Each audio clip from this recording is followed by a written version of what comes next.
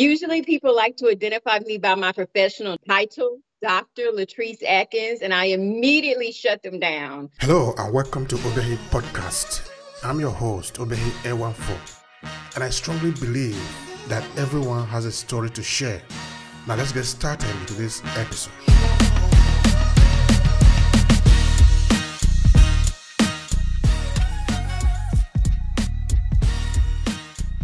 My first name is LaTrese. I've spent the majority of my career teaching at the higher education level, hence the doctor, but I don't need the title in order to relate to others. And so people just call me LaTrese, or if I can't convince them to do that, at least they'll call me Dr. LaTrese. That's beautiful. LaTrese, let's start it like this.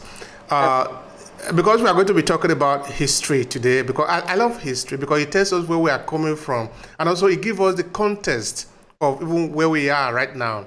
So give me a little background of you growing up. Where were you born? Tell us something.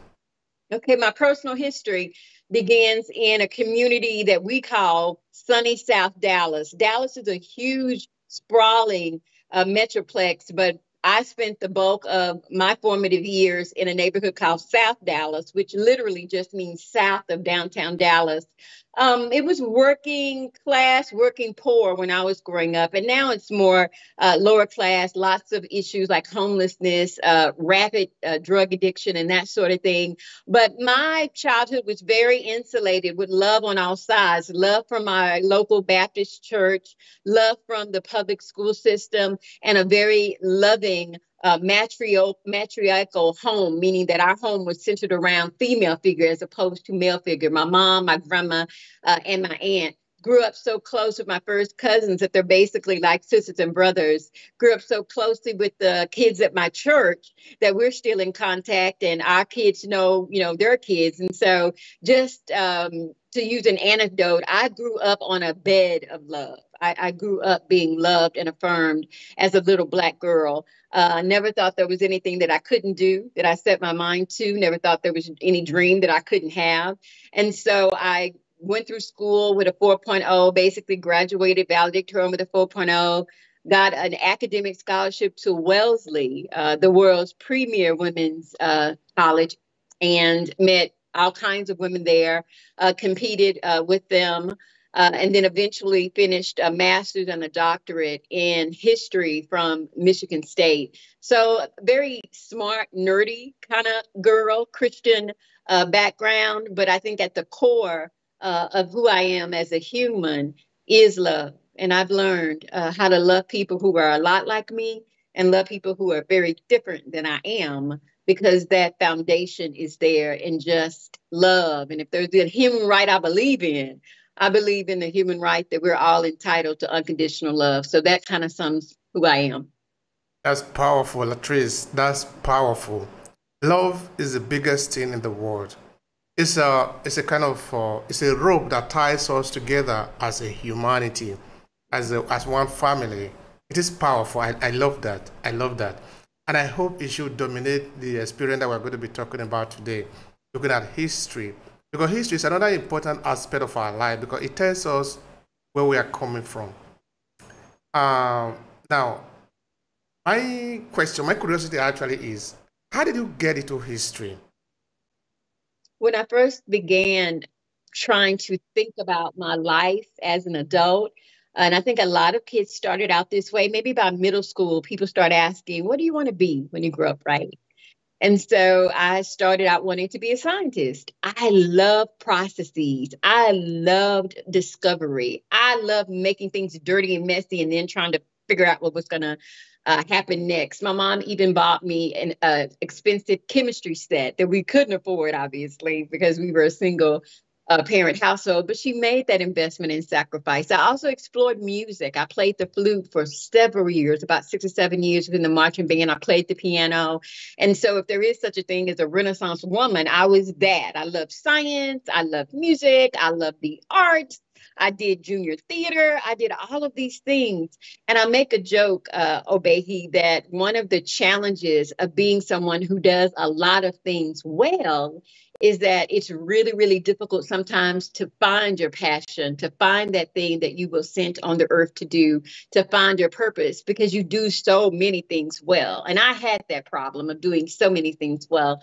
And so by the time I got to high school and my teachers were seeing all of these skills and all of these talents, I was pulled in all these directions: president of the student government, president of Future Teachers of America, just all of this stuff. And at some point, I did feel a little overwhelmed because I couldn't answer the question, what do you want to be when you grow up, in a single sentence, because I was involved in so many activities. By the time I got to Wellesley, that feeling of being overwhelmed got to the point that I actually sought out our counselor on campus, was like, I don't even know how to pick a major. I feel so disempowered, everything coming at me and all of these possibilities. And working with a professional therapist, I really began to figure out what it is that I most enjoy. All my life, people told me, you would be a wonderful judge. You probably should go to the Supreme Court. You're very level-headed, very fair-minded, can take a lot of information and really see what needs to be done. And you speak so well. You definitely should be an attorney. And so I started taking pre-law at Wellesley and was most miserable. I didn't enjoy the classes. I didn't enjoy the reading.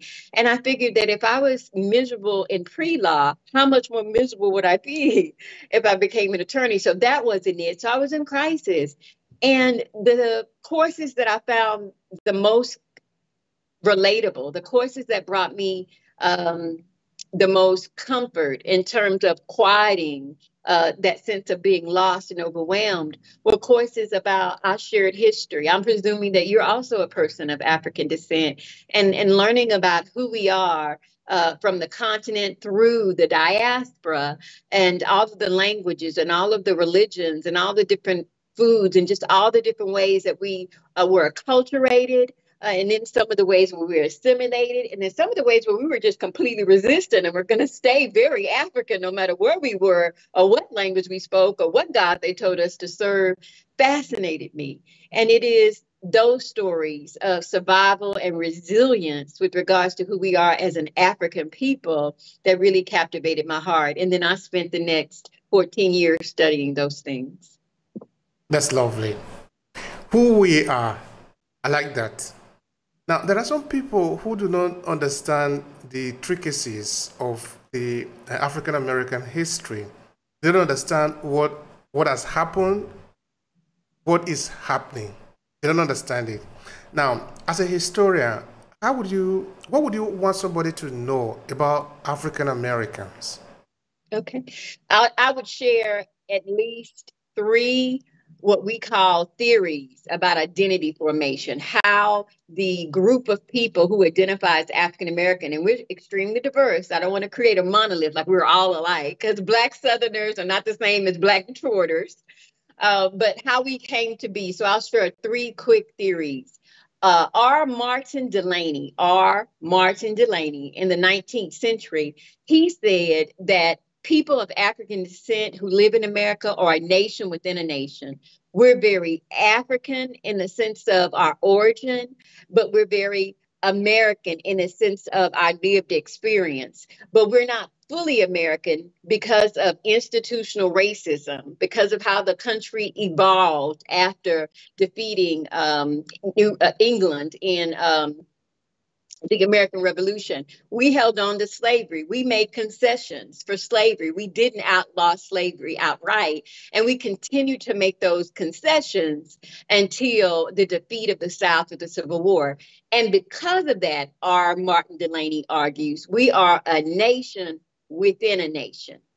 W.E.B. Du Bois then came back and said, you know what, quite honestly, because of this phenomena of having to exist as a people that is separate, unique, and distinct, but in a symbiotic relationship, meaning that we have some things in common that allow us to survive as Black Americans and that allow the country to grow, even as they feed off of us in certain kinds of ways. W.E.B. Du Bois called that double consciousness, that at all times, people of African descent in the United States are conscious of the fact that we are different and not like the majority, but we definitely are no less American. So R. Martin Delaney says we're a nation within a nation. W.E.B. Du Bois says we have a dual or a double consciousness.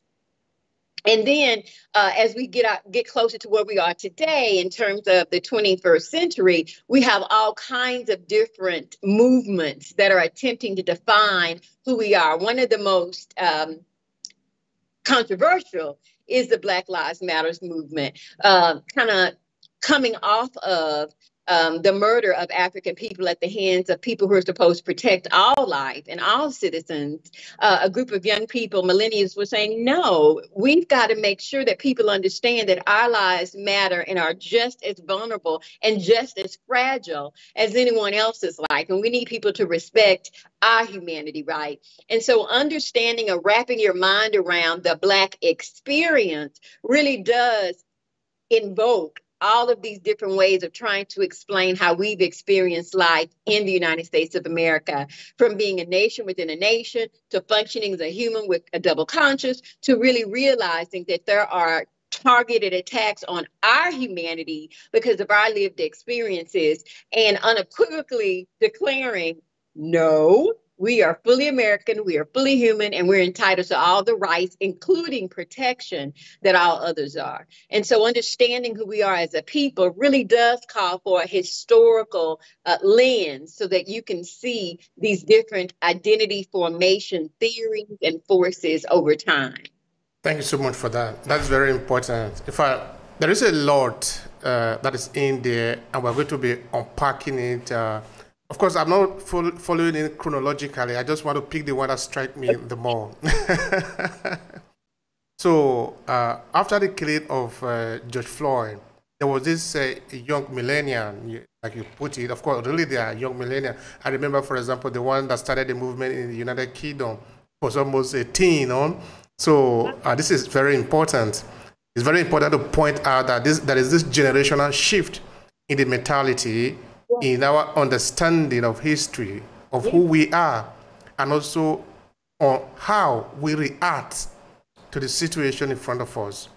So I believe, I always say in the case of Mother Africa, for example, that why today many of us are still comfortable putting our head low and still say sa to the oppressor. A generation of Africans are coming. They are not going to do that. They are going to ask for what is there without minding what is the consequences. And they are the ones that are going to save Africa from what it is. Not many of us who are too scared to be shot at. Because, anyway, let me leave it there.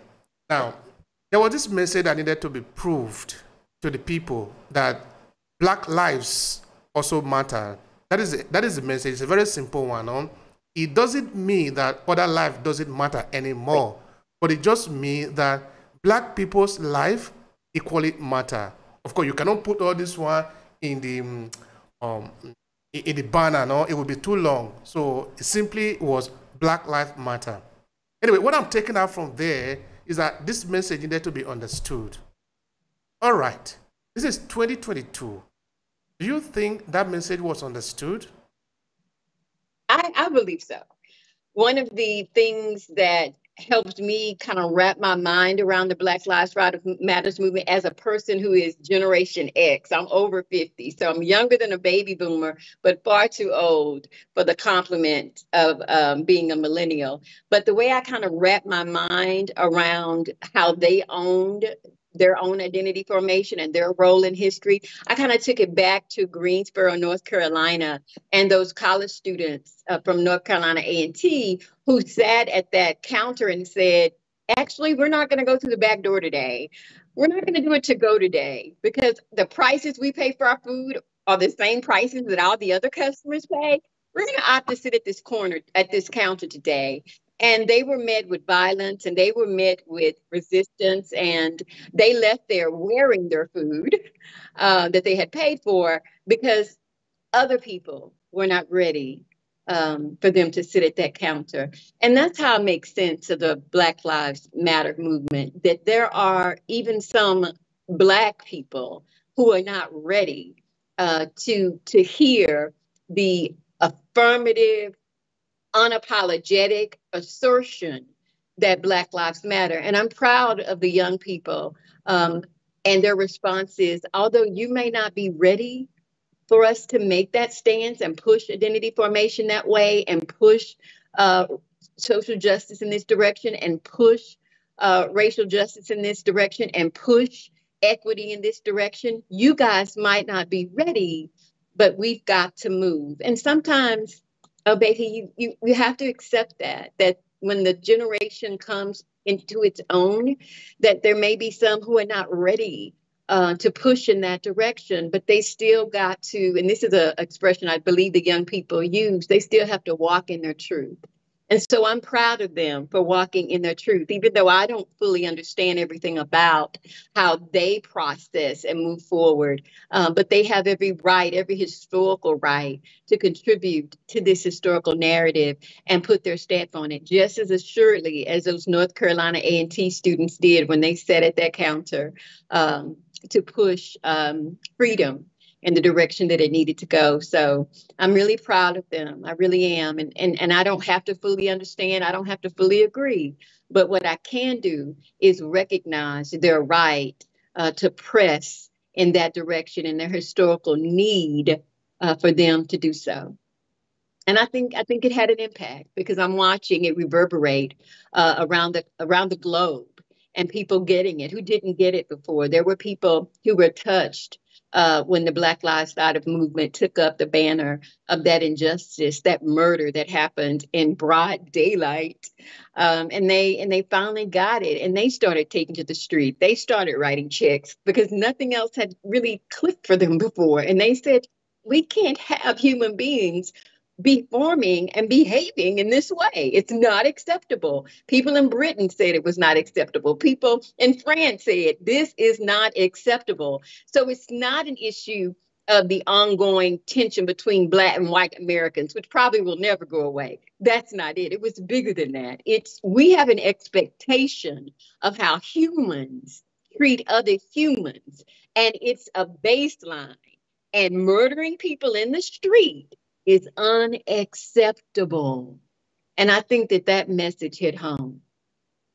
All right. I will be happy if the message got home. And most important, I will be more happy if the people take action on that correctly in a way that, at least in the United States, it can be a peaceful society where people can be walking on their street and they say, okay, yes, in this place, I am safe. After all, that is your country. You should be safe at home. I think it's difficult for the United States to appreciate some things that other countries have ensured, because we struggle and trip over two things, Obehi.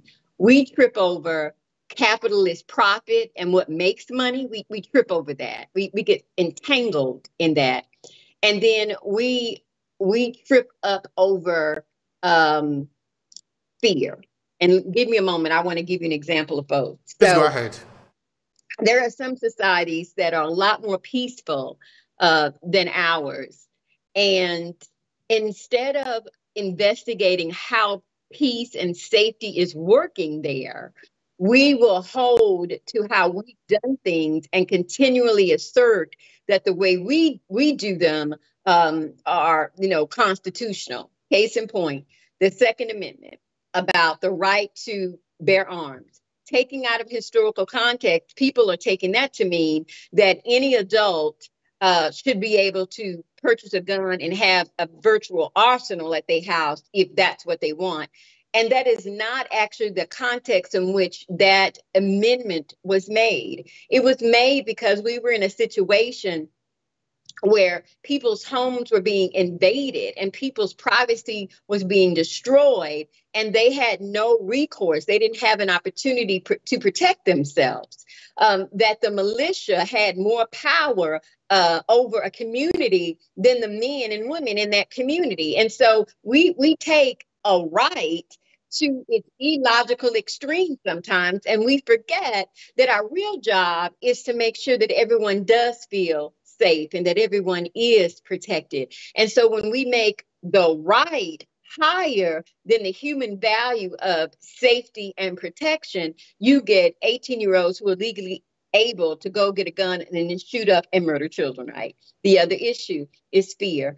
When people have made fear their bedfellow, when people have made fear their friend, then they're unable to think outside the box, other scenarios and other possibilities that would bring health and safety and protection to all because they are so afraid. So if you teach people to be afraid of Black people, if you teach people to be afraid of people with mental illness, if you teach people to be afraid of poor people, if you teach people to be afraid of people who have sexual and gender identities that are different than the mainstream, if people are afraid, then it becomes incredibly difficult for people to use our God-given imagination and begin to construct different options and possibilities for how we can make sure that we are as inclusive as possible and that everyone feels safe, everyone feels protected, everyone feels valued. You're not able to do that if you are hung up on the profit in something, or if you are entangled and ensnared in fear. You have to be pretty dang fearless in order to make a commitment to human rights, to equity, to fairness, to freedom. You can't be afraid of anything if you really believe in those things. And unfortunately, my country is still ensnared in a lot of fear. Thank you for that. That is a powerful remark. The fear. Do you think that fear is being manipulated? Actually, that the fear is an instrument that is being used to manipulate the people. Because at the end of the day, somebody is in charge. Somebody is in charge of the narration. And whether the outcome is what the person or this group of people want or not, they have the power to be able to make a decision based on the outcome of this manipulation, if you want to put it like that. Because the fear that have now been sold into the mind of the people lead to something else. And, sometimes you can say, okay, maybe that is not what they want. If that is not what they want, the narration should change. In any case, what I'm trying to ask you are the people being manipulated through fear, or are they just, they yet do not understand that they need to be able to overcome this? No, I don't think that fear is being used to manipulate people. I've traveled internationally, Obehi, and one of the things that kind of hurts my feelings sometimes when I travel is that people love to say that Americans are dumb, that we're just dumb and we don't get things. And I'm like, no, we're far from dumb. And so, no, I don't think fear is being used to manipulate people. What I do think is happening, though, is that fear is monetized. So if I can get you to be afraid of Black people, to be afraid of poor people, to have this foreboding that you're going to be attacked in your home and they're going to steal your stuff and kill your dog and so I monetize fear. So in order for you to feel safe, then you need to buy, the top of the line ADT product. And every time they make a new one, you run out and get it because you want to be able to monitor your house wherever you are because you don't want to. We need to slow it down. There's nothing wrong with a home security. There's nothing wrong with, having, guns because you want to protect your family, or even if you, want to go hunting, whatever. But you need to make sure that your decisions are making sense and in line with what you truly value and believe. I think sometimes we kind of opt out of being deliberate in our decision making, but that's not because we're being manipulated by the gun industry. We're being manipulated by multimedia and they've got an agenda. No. Each individual who's a functioning adult needs to be deliberate about the decisions that they make. And when you figure out that something in your life has been monetized so that it can extract the greatest amount of profit for someone else, as opposed to what's the best and most beneficial for myself, for my community, for my children, you may need to slow your thinking processes down to ask some better questions and come up perhaps with some different options. There is no law against monetizing things in the United States. There's no law against commodifying it, with a few exceptions. You can legally buy some sex in Las Vegas, I believe, but you can't legally buy some sex somewhere else. But just a few exceptions. We will allow people to monetize and commodify things because that's our country and who our country is. And it's not their responsibility to figure out why you are spending money on meth, why you are spending money on crack, why you are spending money on cigarettes, why you are spending money on alcohol, why you are spending money on gun after gun after gun. That's not their job. It's my job to figure out my habits. It's your job to figure out your habits. And if you figure out that some person or a corporation is getting rich over some stuff in your life that you haven't dealt with, you need to deal with those things. And two things I'm telling you, and I'm saying it publicly, that we all need to look at is our fear factor.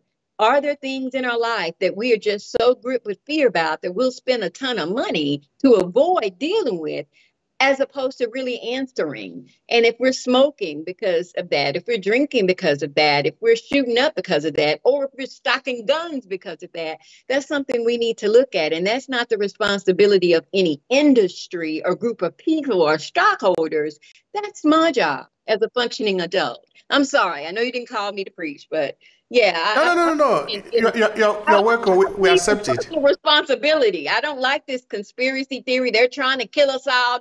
No, we need to make better decisions. Mothers need to, fathers need to, legislatures need to, preachers need to. Anybody that's a functioning adult needs to make better, more informed decisions, and don't pass the buck. Don't allow theories to make decisions where you should be making decisions. And you should be okay if you make a decision that is contrary to how the trend is going, if you really made that decision out of conviction. Now, from the point of view of history, when you look at the past and the present, looking at the situation you see today, how do you feel? I feel very optimistic, but you have to know, and this is a disclaimer, I'm very Pollyanna. I'm half glass full. So I'm not a gloom and doom, fire and brimstone. No, I'm very Pollyanna about it. I'll use this as an anecdote. I read that Fannie Lou Hamer, who was one of the pillars of the Mississippi Freedom Democratic Party, she traveled all over the South. She registered people to vote in Mississippi. She was one of, if not the voice for those freedom songs we now sing. She would turn Baptist gospel hymns into freedom songs, and they would sing them on the bus and all this stuff. And one night she was arrested, and they beat Fannie Lou Hamer in the head and could have killed her, almost to the point of unconsciousness, beat this Black woman and left her on a concrete floor in the Mississippi jail. And do you know that when she was interviewed about that, all she had to say is that if I have to go through that to make it better, this is a quote verbatim, for some child. If I have to go through that to make it better for some child. I'm some child, Obehi. I graduated from an Ivy League. I have a doctorate. People call me for my opinion. I am some child. And I know that we have not arrived. We have not. The life expectancy for Black people is drastically different than white Americans. The incarceration rate for Black men is abysmal. Heart disease among Black women, abysmal. I'm not going to sit here and say, hey, I'm so happy we've arrived. We had a Black president. And I'm happy we had a Black president. I voted for him both times. But the election of former President Barack Obama and his beautiful wife, Mrs. Michelle Obama, that wasn't the harbinger that, all the problems of Black America are over. But their ascension to that White House, become the first family, a family of color, does signal that some things have changed. And for that, I have some optimism. I also have optimism for the changes that I'll never see. Obehi. There are some things I'll never get a chance to see because I'm not going to live to be 300. But if we support our young people, if we tell them that you have every right to voice what you believe your country should be and what you owe the country and what the country owes you, if we support them, then they're going to press for change. I'll give another anecdote. When I was at Wellesley, I went there at 18. I'm still a Christian. And I spoke out openly against homosexuality. I said that I don't approve of homosexuality, but I don't think that it's right to be unkind or cruel to someone who is homosexual. And the women at Wellesley who identified as homosexual were crushed that I said that publicly. They felt that I had set the school back decades because they had worked so long to be able to be visible, to be seen, and hear this very outspoken, eloquent, Black Southern girl who's a Christian said she didn't approve.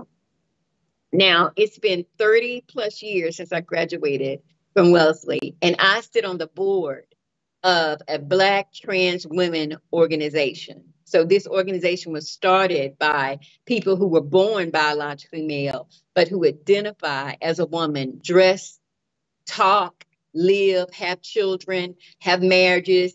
So they're a woman, as I am a woman, but a Black trans woman. I'm on the board of directors. My sister identifies as a lesbian, and I'm very proud. I'm always doing things that just show, you would think that I'm a part of their community, wearing colors, cheering, loving the women that she's in love with, being there, being present.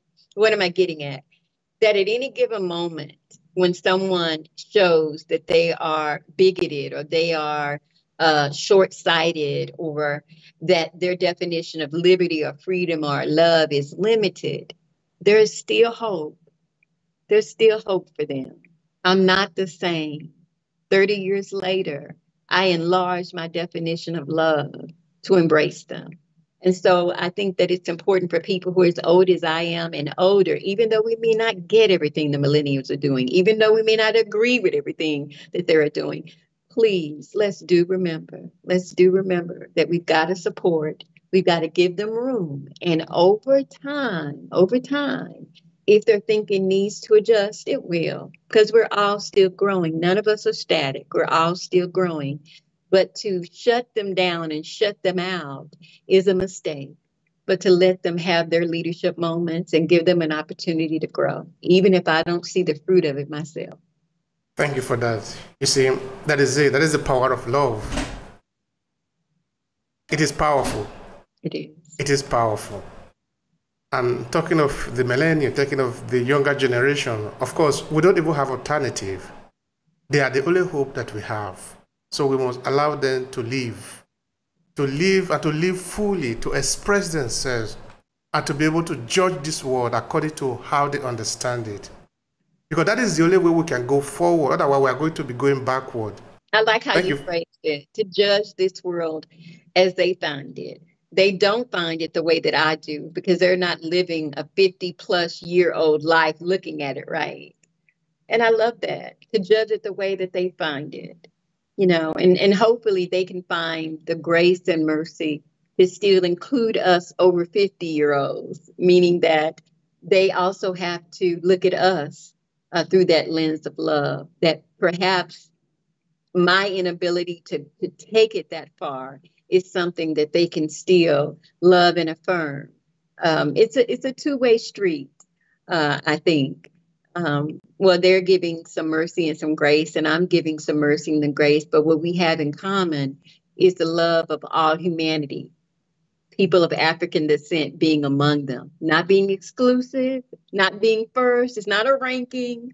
We're just simply saying we're as human as everyone else, entitled to all the rights that all humans are. Similarly, people in the LGBTQIA plus community, human people, entitled to all the rights that any humans are entitled to, and that we're linking arms and saying, as we move forward into the 21st century, we want to get closer to a more perfect union, if I may use lingo from United States history. We want a more perfect union, and that more perfect union has to have equity in it and equity and inclusion. It has to, if it's going to be more perfect. All right. Now, looking at African America, looking at the larger diaspora community, and looking at history, because you're a historian, I want to believe that there are some people who yet do not even understand how to describe history. How do you describe history yourself? I'll describe it the way I was trained, and then I can perhaps break it down a little bit. So at Michigan State, we had a program ran by Dr. Darlene Cockheim, who's at Northeastern University now. And she taught us that history is a process. It's not a who, what, when, where. Those are the facts that journalists study: who, what, when, where. She taught us that history is the process. So history answers the question of how and why. And the process that we're looking at is how things have changed over time. So history is a process. It's not the facts of what, when, where, and who. No, history is a process of how things change over time.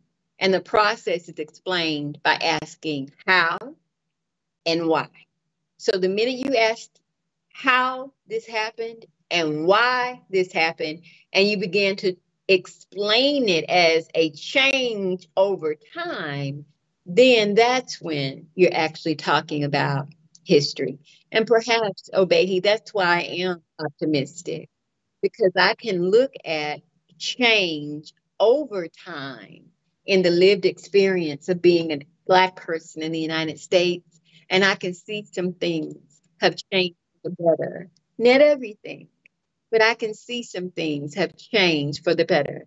And there have been some challenges that have persisted, some challenges that are so entrenched in the culture, in the thinking of the country, that we have not been able to overturn them as of yet. But the ascension of the first Black female Supreme Justice gives me hope. It gives me hope. It gives me hope. So if you want to understand history, you can't get stuck on the negative. You have to say, when I look at it over time, do I see change for the better? When I look at it over time and I see the things that are wrong, that are negative, that have persisted, do I see new thinking and new strategies to address it? I'm sorry to harp here, but I'm going to go here. This is why those young people are so important, Obehi, because if we're still seeing the same problems persistently, consistently, so entrenched that we have not been able to change them, Obehi, that suggests that the strategies we've been using have not worked, or else that should have been solved by now. So we do need fresh thinking, new people at the table to come up with some strategies and some ways of dealing with it that we haven't tried before. Because if we had done it correctly, that particular issue or challenge or problem would not still be with us. You are talking. I'm also thinking like a scientist. That is how the scientists work, no? Because if we already know everything, like, okay, in the religious field, we already know everything. Everything is understood. It must be like this. When it gets to this, that is the end of it. Nothing more, nothing new. But the scientists don't think like that. Okay, this is how you see it. Okay, fine. But let's try there is another way to see it. So in this world, in the world that we live in today, the 21st century, we must appreciate, we must, in fact, invite other point of view to how the thing functions. In fact, this is one of the things I really love about the United States as a country, as a kind of an experiment, I would usually say, that they want to test everything. The scientists welcome all the point of view. Let's examine it. It's based on evidence. If after we have done everything, we haven't succeeded, that is where it ends for us now. Other people must continue with the same logic of try to find out. I love that. I love that very well. Now, looking at history, Looking at the possibility that younger people should and must participate in history and with their point of view also, with the way they see it. Where do you think they should start from? There are two groups of young people. So we have the 18 to 35. So they are legally adult. And most of them are probably either still in school, just starting their career, starting their family, just buying a house. And so they have a lot of demand on their resources, a lot of demand on their time. So that's one group of young people. And then we have young people who are not legally fully adult. They're under 18. So we have these two groups of young people. So I'm going to address the former and then the latter. So the young people who are under 18 years of age. It's encouraging to see that across the United States, there is a lot of choice in terms of educating your child. They can go to public school, they can go to charter school. Because of COVID, we had another option emerge, homeschooling like never before. It could be homeschooling that you're doing independently, homeschooling because the charter school allows homeschool or remote, homeschool because the school district allows. So we have those options. So we have a lot of options with regards to education. What I would love to see, regardless of what the option is, if the parent is in control of it, or if it's remote from a charter or public school, or if it's on-site with charter, or if it's on-site with public, is more attention to character development and a social responsibility that's beyond just citizenship, and more so about your role in being in the human family. That would be really great. And it's idealistic of me, Obehi, because there are people who get upset about trans youth, for example. They don't want boys, quote unquote, playing on girls' teams. They don't want boys going into the girls' bathroom.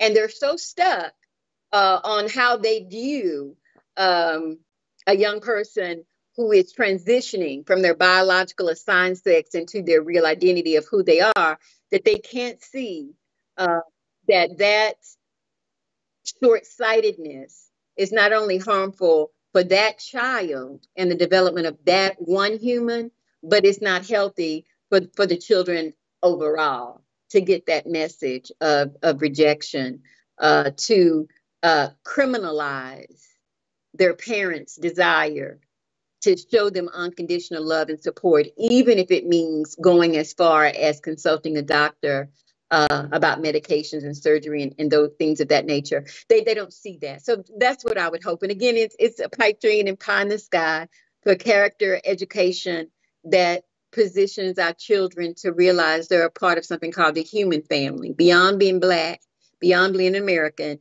you're a part of the human family. And in the human family, we all need unconditional love, safety, protection from being tormented, traumatized, etc., and being positioned to evolve and grow into the most loving, productive human that we absolutely can, no matter what the other labels are: male, female, rich, poor, Black, white, American, Ukraine. No matter what the label is, humans need unconditional love, support, validation, to become the most loving, productive human that they can be. And it would be wonderful if those babies from pre-K to 12 heard that all the time as they go from course to course, grade to grade.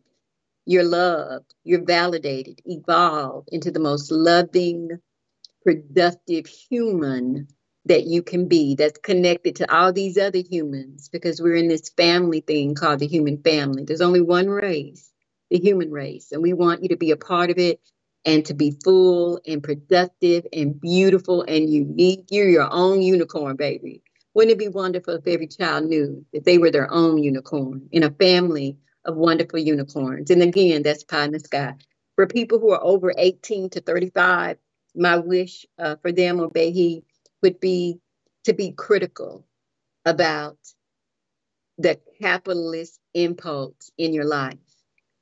How far you will allow the need for more to push you in your career, to push you with regards to choosing friends, choosing family. If there's this insatiable need for more, whatever that is, I would wish upon you to really rethink that there is something to be said about mindfulness. There's something to be said about balance. There's something to be said about harmony. There's something to be said about sacrifice. It is my turn, but I'm going to let you go. There's something to be said. It's very trite. There was a poem that said, everything I needed to learn about life, I learned it in kindergarten. Wait my turn. Give somebody else another turn. Take a nap when I'm tired. That's why I would wish for those babies in the 18 to 35 year range, that if you're not careful and if you're so focused and so consumed about going for the more, that next promotion, that next degree, that you could develop a habit of not being in balance with your own self, not being able really to tell yourself, you know what? I did that pretty well. I'm kind of satisfied. I think I'll take a break, and give yourself permission to take a break, to give yourself permission to recreate, to recreate, to give yourself permission to laugh when nothing's funny, to give yourself permission to have a friend and you have nothing in common with that person, except that you're both human and you're having a different experience. In other words, to give yourself permission, Obehi, to have life. Don't postpone it until you buy the car, no. Give yourself permission to enjoy your beautiful life each and every day, one day at a time, and not allow capitalism to possess you and obsess you to the point you're so fixated and so driven that you can't remember the last time you laughed for no reason. You're powerful. I want to thank you for your presentation. Really, they are very beautiful. I don't know who told you that. You did make mention of it that somebody said you can talk. Really, you can talk very well. It really highly appreciating. Okay, thank you so much for that. Thank you for having me. You're welcome. All right, now within African American experience or history, let's call it. You did make mention of the fact of the nation without a nation when you were talking of W. Du Bois and things like that. I want you to go back again and re-explain some of that part because it's highly valuable. A nation within a nation. In 2022, what would that mean? What would that mean to somebody? Some would hear nation within a nation and maybe be slightly offended or maybe greatly offended because if anyone is an American, it's African Americans. The people who were here when Africans first arrived and Europeans first arrived, that we call American Indians, definitely American, if we put that label there, because their land was not called America. But if there were any other people that would call themselves American, that would be us. We were here from the very beginning of the founding of the country. We were with explorers who came to this land. So we're extremely American in that sense. But there are those of us who have a lived experience where we are profiled and targeted in ways that other Americans are not. And it happens so much that we can even say that it's systemic. So I'm going to slow it down just a little bit. So we are definitely American, as any other group. And in fact, the history of, and we're not counting American Indians, if we take American Indians out as the most indigenous, the next most American are people of African descent. You can take any European here, any Caucasian here, and you could probably trace when their peoples came to probably the 17th or 18th century, right? But people of African descent, our roots go all the way back to like the 14 and the 1500s. So we're the most American of all Americans. Only exception are American Indians. We're extremely American, right? But I'm suggesting that there are some experiences that we can have that targets and profiles us in unique ways. And it happens so repeatedly that the profiling and the targeting is actually systemic. And I'm going to slow down to make sure people are hearing what I say. So here's just one example. African Americans are stopped more for routine issues than other Americans. You were speeding. I thought your tags were out. One of your taillights were out. Things that, yes, are infractions, but we're stopped for those small things much more than other people. So that's targeting and profiling. What makes it systemic? Because it's not just happening in Dallas, Texas. And it's not just happening in Memphis, Tennessee. And it's not just happening in Charlotte, North Carolina. And it's not just happening in Detroit, Michigan. Doesn't happen so much in Omaha, Nebraska, though. Doesn't happen so much in Salt Lake City, Utah. Doesn't happen that much in Des Moines, Iowa. So where there are huge concentrations of Black folk, and you see certain situations and habits happening to those Black people, we then make an argument that that racial profiling, that racial targeting is systemic. It's not localized. It's happening around the country, wherever there's a critical mass of Black people. Those shootings that are occurring are not just happening in the South. They're happening all over the country in areas where there are significant numbers of African Americans. And the people who are in law enforcement, the people who are the police, if their cultural and linguistic backgrounds are not matching the people that they are policing, then you're actually doing a tinderbox. You're creating a situation for things to kind of pop off. What is the solution? Actually, it's kind of simple. You might want to hire people for law enforcement and police who match the people that they're supposed to be serving and protecting. Just a thought. Because when you don't do that, and the people who are supposedly providing the protection and the service, if they are separate from and away from the culture and linguistic. Culture means how you live. Linguistic is not only how you speak, but even how you think. If their cognitive processes in their day-to-day life, the kind of music they listen to, the church they go to, the recreation they do, the jokes that they found funny, if everything is markedly different from the people that are supposed to be protecting and serving, they're not protecting and servicing those people. They are policing those people. That's the problem. Black people get policed and other groups of people get protected and served. We should be protected and served. But in order to protect and serve, there has to be some overlap, some commonality between the people. Otherwise, you get a situation of a foreigner or an other policing the bodies of these subjugated people, these subjects, these others. And if you want to eradicate that, then make sure that there is some harmony between the people who are doing the protecting and the serving and the people who are being protected and served. And all the time, you don't have to have a one-to-one match in terms of racial demographic, but there should be some cultural and linguistic things in common. We get people running through training sessions, and I'm going to be facetious here. Learn what it means to be Black in 3 easy steps. Take our course, and you'll never shoot a Black in the back. Okay, see, that's the problem. You're not going to identify with people by taking a 3-week course. You would identify with people if you ate at people's house. You would identify with people if you worship at the church. You would identify with people if you went to some of these games. And so what I'm talking about, Obehi, is radical.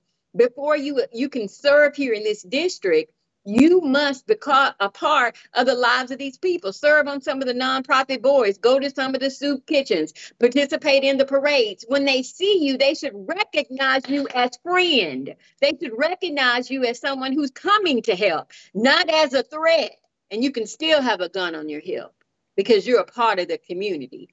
So it's a way to do it, Obehi, but whether or not we'll take the time to actually do it the correct way, I don't know. And until we do it, then Black people will continually be policed and the other people get protected and served. That's othering. That's systemic racism. I would love to be protected and served instead of policed. All right. That is a very powerful statement. And I would like us to explore it a little bit more. You see, a couple of days ago, I interviewed a U.S. historian uh, who have also, the topic of the conversation was critical race theory. And it was a conversation that we had here for, it was really very interesting. At the point I was saying, because since most of African Americans who are dying in the hand of the police are usually die in the hand of white police, that one automatically lead to the question, are there lack of black police to police those people? Because that is actually, I think, where we are dragging the argument to just now. Because since this is something that is happening again and again and again, I want to believe somebody is taking the pain, the time to say, okay, let's study the situation. Let's find out what is happening. So, as a historian, have you found some document that suggests that there should be a better way of policing in the United States? Because I did also make an example yesterday when I was interviewing another historian in the US, that when I watch a Law and Order, for example, I see these very intelligent US police officers who are doing the job of policing. In most of the cases, they don't just go around and start shooting and bringing the dead body to the law court. They bring a living human being to the law court after they have managed to arrest him or her. But what we see on the street, in most of the cases at least, the one that they show on the news, is a policeman succeeding in killing somebody, and the person is a criminal.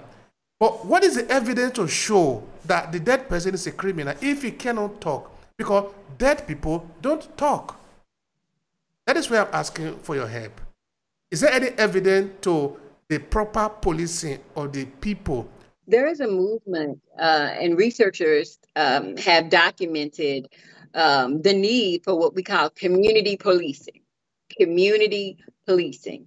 So the people whose job it is to protect and serve are a part of the community that they are protecting and serving. Now, I don't know how far this research has gone. For example, has it gone far enough to study the mortality through police shooting that occurs from police who are actually living in and around and near the communities they protect and serve, as opposed to police officers that are protecting and serving communities that they are not a part of? And so there is a movement, community policing, so that people can look at a very simple thing called relationships. What are the relationships between the police and the communities that they're supposed to be protecting and serving? There's something to be said about relationship. There's something to be said about the people who are being policed seeing you as friend, seeing you as help, seeing you as assistance, seeing you with more respect than fear. Unfortunately, we've got respect and fear confused. So if people respect you, they don't need to fear you, and you don't need to exert your authority in the form of violence, because you've got the respect. When they see you, they see law and order, if I may use a proverb. But like I said, Obehi, I don't know if people are really willing to do the work that it takes to accomplish what I'm talking about. It's going to take work to build relationships. You can't train systemic racism out of people. You can't train bigotry out of somebody. They have to have a process. They have to change over time, and they have to have motivation and incentives that will cause them to want to go through that process. And not all of them need to be punitive and negative. One of the most beautiful things that happen in life are having meaningful, deep, fulfilling relationships. I've heard of not one person who with their dying breath said, oh, I wish I had spent at least 5 more years on my job, because then I could have gotten 2 more certificates. Oh, I wish I had paid off the house in a 15-year mortgage instead of the 30, because then I could. Nobody is sitting around talking about their regrets of their bad financial decisions. Oh, I wish I had been able to at least get my credit up to 750 as I take my last breath.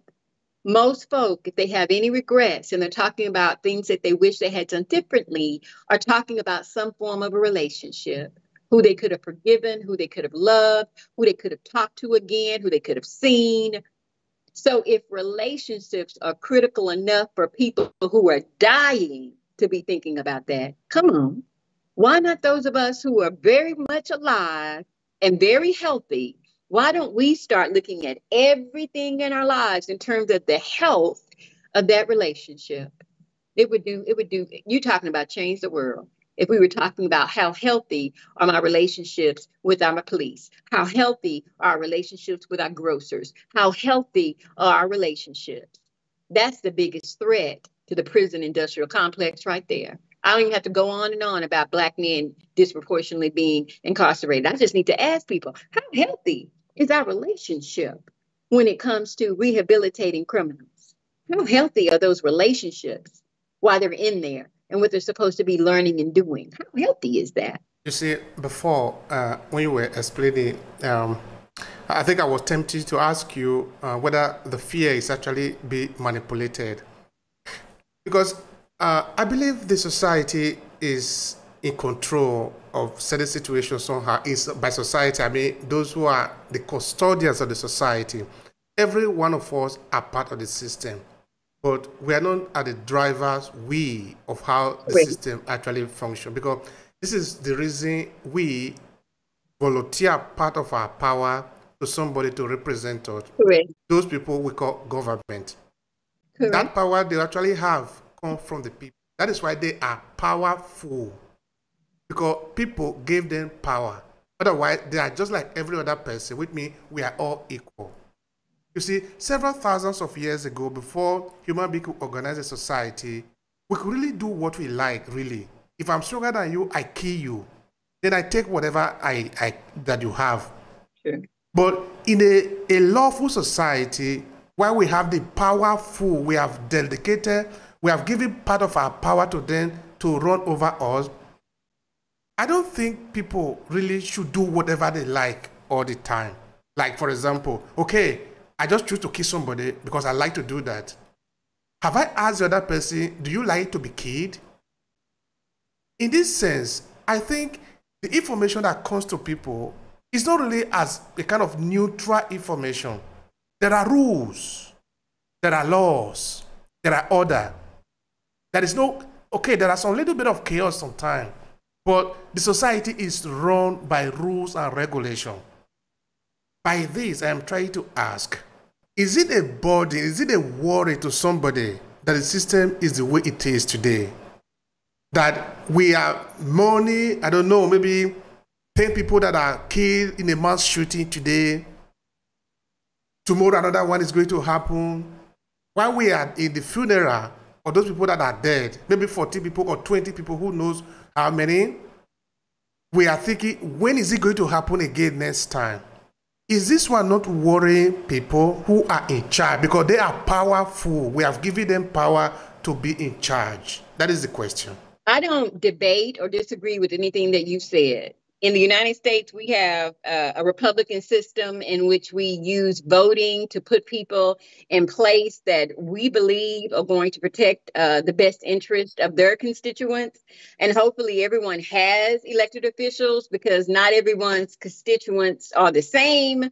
And so I believe that our country has a really good model, a really good ideal. So I don't debate anything that you have said. But what's interesting about where we are right now, in my opinion, Obehi, is that social media has created an alternative universe, if you will, in which the person with the power is the person that's able to win people over to follow them and support them. We've even created a whole new lingo for these people, influencers, right? So they weren't elected. They may not even be rich. They may not even be cute, because that's cute currency, Obehi.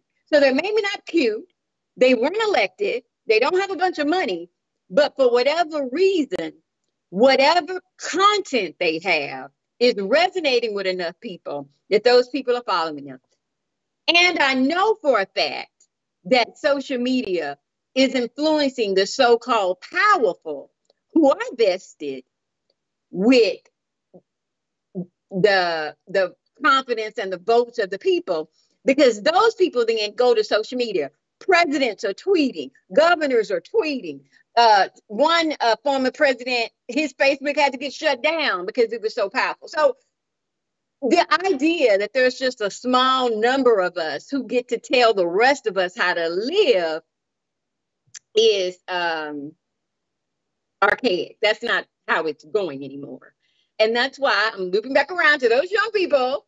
While it's important to tell them to find their voice, because they will put out a video and it'll go viral. They'll put out a post and they'll say, like it, tag it, da, da, da. Then all of a sudden, 500,000 people know what's going on.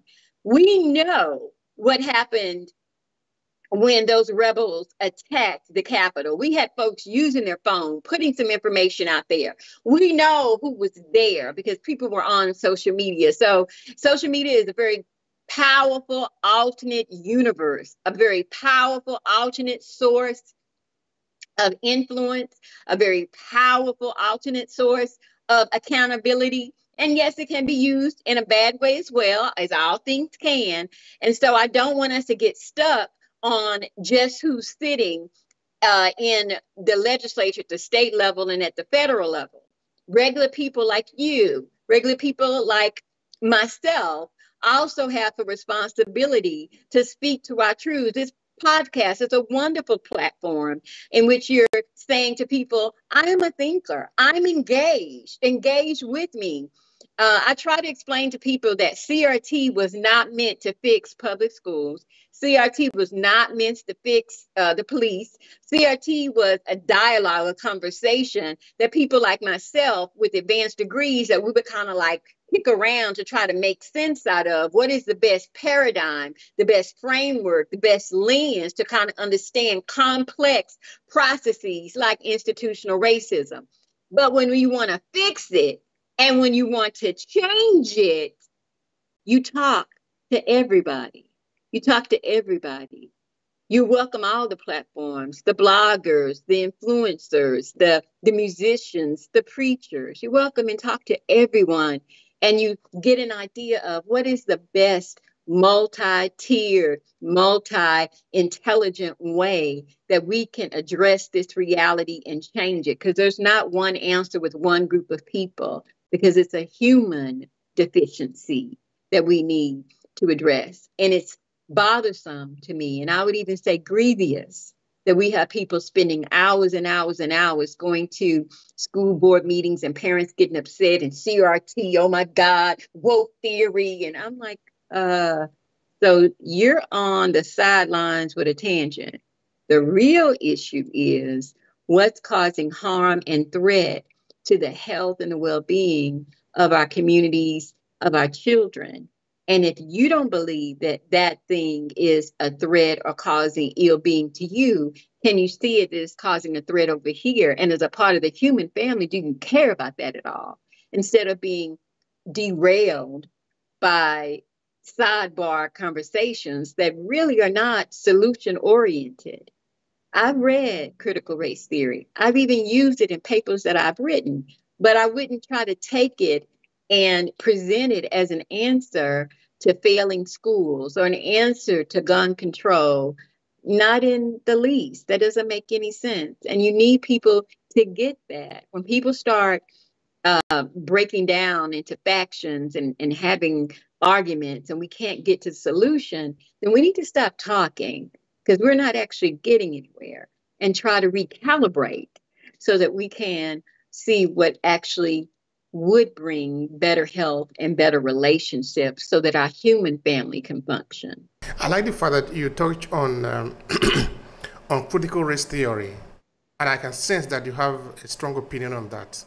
What is your take on it, on critical race theory? I'm disappointed because the creators did not intend for it to be torn apart and demonized as a threat to public education, as a threat to childhood or whatever else people are saying. Those who deny that there's something called white supremacy, we can't help them. Critical race theory is not going to help them. Christianity is not going to help them. Nothing is going to help them because they are in a state where nothing can reach them. And we have to accept that. They don't believe that something called white supremacy exists. They don't believe that something called institutional racism exists. They don't believe that something called racial profiling exists. They don't believe. And they are just going to have to get our unconditional love, and we're going to have to figure out how to coexist. Point blank, period. Let's stop arguing. Let's stop throwing stats. Let's stop, using incendiary language. Let's just stop. We're going to love you and accept you. You're loved unconditionally. You're accepted, and we're going to end it there. And I think they're in the minority. I actually think they're in the minority.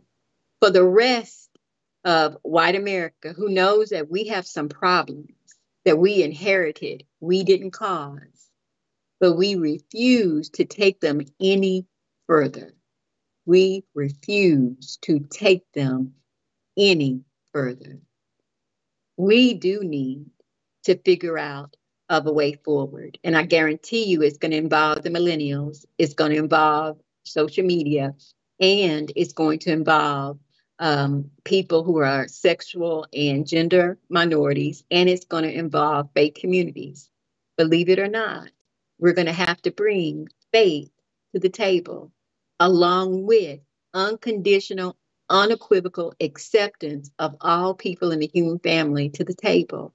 There'll be Muslims at the table, Hindi at the table, Buddhists at the table, Christians at the table, people who are gay, straight, bisexual, transgender, asexual. We're all at this human table, and we're forging a path forward. And we're going to leave a seat open for the people who are still in denial. Nobody's going to get their seat, and we're not going to punish them. And if they ever decide to stop being in denial about what's happening to the human family that we call the United States of America, they'll join us at the table. And if they don't, that's okay too. Their place will always be there. But you guys, we've got to move forward. We've got to stop arguing and move forward. Not in some Pollyanna, we're all equal socialist world where everybody has a car and everybody has a 5-bedroom house and everybody.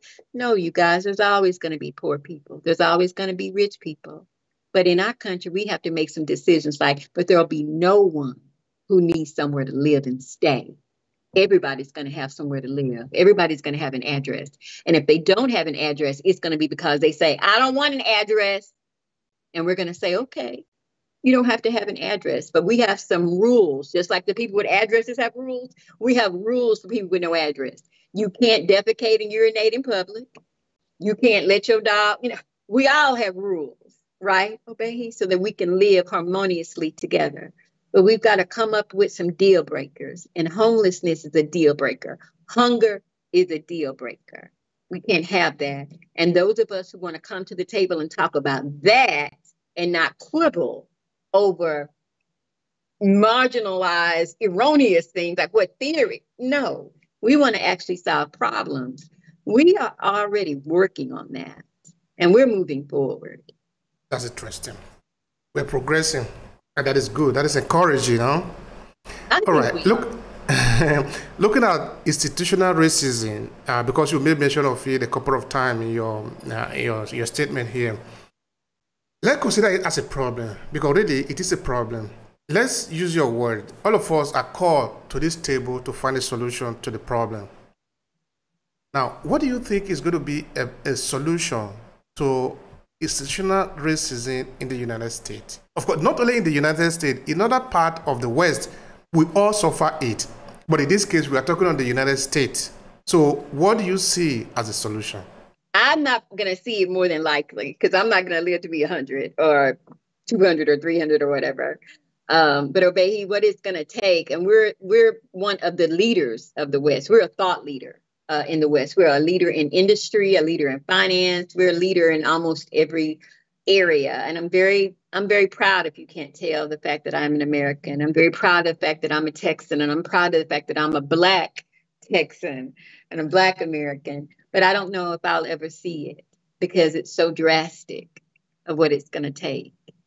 It's going to take going back to the Constitution and a complete overhaul. Not another amendment. Amendment number, I think we're on 29 now. I'm not quite sure. No more Band-Aids. No more amendments.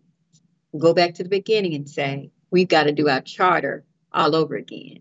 Because when we met in Philadelphia to hammer out the Constitution, and the issue of slavery was a hang-up, they came up with a workaround that people who were enslaved would count as 3/5 of a human. And that would allow us to work around that issue. And compromise became the hallmark of my country, that we can figure out a supposed win-win in anything. And so we're going to have to go back to the beginning and say, there is no win-win in which anyone's humanity is trampled on. There is no win-win if sexual and gender minorities are told you don't have the right to love, marry, raise a family, you're odd, you're an abomination, you are marginalized. There is no win-win. And it's like I said, it's so radical. I probably won't see it in my lifetime, but we have to get there. There is no win-win. There is no compromise in which anybody's humanity is trampled upon. I went to a women's college. I am pro-choice. And it is concerning that Roe versus Wade was overturned.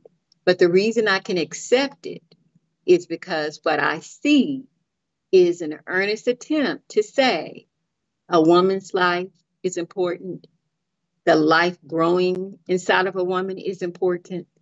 And the issue is so pivotal, but so big that perhaps it would be best to be handled by each and every state. That logic makes sense to me. That logic says there's a win-win in here and we're struggling to find it. That's what it's going to take, Obehi, for us to have our beautiful hallmark of compromise and win-win, but have a deal breaker of it cannot trample on anyone else's humanity. And if it's trampling on someone's humanity, it's not going to work for us as the United States of America. We don't play that game. We don't trade humanity over here.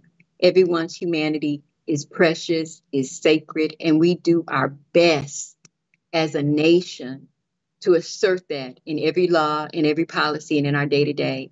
I don't know how it will work out, having the states decide how they feel about when life can be terminated or if it can be terminated. But I applaud the Supreme Court's desire to have a win-win that shows respect for life and try to put those decisions as close to the individual as possible. I'm proud of my country in spite of our struggles and in spite of our pain. I am, and I want more for my nation. And the more perfect union that I dream of, Obehi, I'll never see. But I'm okay with that because I inherited America that the slaves never saw. There's a poem by Maya Angelou, and she says, I am the dream, I'm the hope of the slave. I rise, I rise. And she's gone on, Dr. Maya Angelou, but those of us who understand what she stood for, we hold those principles in our hearts. We still rise, we do, because we're standing on the shoulders of those people who never saw their prayers answered. So I would be less than they are if I stop praying or I stop believing, because I'll never inherit the blessings that I'm believing and praying for. So I'm going to stay on the wall. That's what Christians say when we're praying for something. Are you on the wall? Are you on your knees? So I'm going to stay on my knees, fight on my knees, fight on the wall, and continue to try to build the America that I think it can be, even if I never get to see it myself. Dr. Martin Luther King said, well, I'm going to the mountain. And I may not get you with you, but we the people, we're going to the promised land. He didn't make it. He was murdered in 1968. He didn't get to that promised land, but we're going. And we as a people is the human family, not just Black people. We'll get I believe you. I believe you. And also the United States is a very important country for the liberty that for the courage you have to be what it is. Of course, there are some defects in every human being, in every situation, in every society. We hope that it can become a perfect union. That is what we really hope, because it's actually one of the best countries in the world. All right, now, okay. 3 days ago, the United States celebrated its independence, the 4th of July, since 1776. Because we are talking of hope, we are talking of solution to the problem. Have you seen something that we can hook up to as a time that it was actually moving away from this deliberate attempt to prey on certain individuals in the society, in this case, the African American? I'm still talking of systemic racism, something that we can look up and say, okay, at that time it was almost there, so that we can go back to our drawing table. Because sincerely, my sister, I don't know if it's going to happen that one day that constitution is going to be reviewed and really rewritten so that they can favor everybody. I don't know if it's a possibility. But because we don't know what we don't know of the future, at least we know what we know of the past. This is history. Bring me back to that point where we can hook up to. Okay. This is going to shock you, but I'm a Republican. I'm a Black Republican. I'm the only one, I believe, in my entire district. And I switched parties in March of 2020, right after COVID hit. I just made a decision in terms of where my political alliance is going to lie, and that's what I did. And there's a lot that I know about people who are Republicans that a lot of people in my community don't know. And there are heroes that I have that people in my community would kind of frown upon. I didn't vote for the former President Donald Trump, even though my friends were like, oh, we need every vote, LaTrese. We need every vote. I'm like, well, actually, no, I'm not going to be able to do that because of some decisions that he's made and some behaviors and some posturings that show me that he's not pro-human being like I am. You got to be pro-human being. And so I wasn't able to make that choice. But there are some Republicans that I really admire. And I'm going to get to your question of, is there a point in history where we can look back to and be encouraged, since there probably is a pie in the sky element of me saying that the whole Constitution needs to be revoked and rewritten. I admire Abraham Lincoln. He was a Republican. I admire Martin Luther King. He was a Republican. And I admire, and these are all men, I admire Ronald Reagan, who was also a Republican. And I'm going to tell you why I admire those men and how I think we can pull something from the past to help us move forward. Because more than likely, my pipe dream will never happen, that the Constitution will be revoked and rewritten. So Abraham Lincoln said that if I could preserve the Union by freeing every enslaved person, I would. And he said, and if I could save the Union by not freeing a single enslaved person, then I would. And even though he went down in history as the great emancipator, that's actually a misname. He's not the great emancipator. The Emancipation Proclamation, which was going to effect January 1st, 1863, said that if you were an enslaved person within a territory state that had seceded, that was in rebellion against the Union, you would be free. If you were enslaved in a state that had not left, you would not be free. So the people who were in states that had seceded, the slave states that had seceded, not the slave states that stayed, the slave states that had seceded, he freed the slaves there. Well, he had no authority over there with enslaved people because they were now part of the Confederate States of America, the Confederacy. Jefferson Davis was their president. So President, Biden can't write laws for Mexico, for Switzerland. He's not the sovereign there. Similarly, President Lincoln couldn't write a law and enforce it in the Confederacy because they had their own government.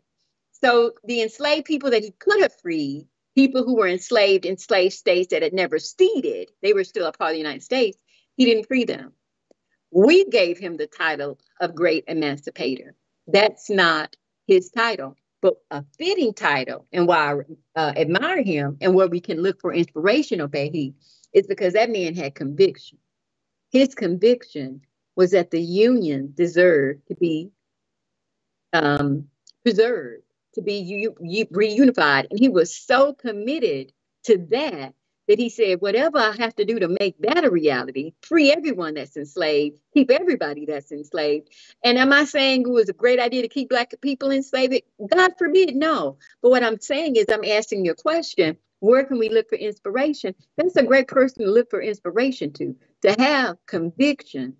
However, we should have a conviction that every person's human rights are sacred and valid and must be protected, but have conviction.